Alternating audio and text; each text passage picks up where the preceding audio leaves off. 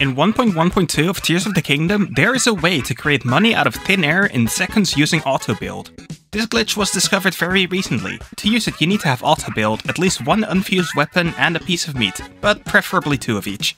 Now the first thing you'll want to do is fuse the meat to the weapon and then glue it to something else, like another one. Now it should be logged in your Autobuild, so feel free to use zonaite to make a bigger one. Mine is the size of 16 meat blades. Next, find a cold area. It needs to be cold enough, and it's not easy to see how cold it really is. I'm using this area near the Lanayru Skyview Tower. If it's not currently cold enough, skip to the next night using the campfire. Hold up the meat blade structure with Autobuild, but don't actually build it.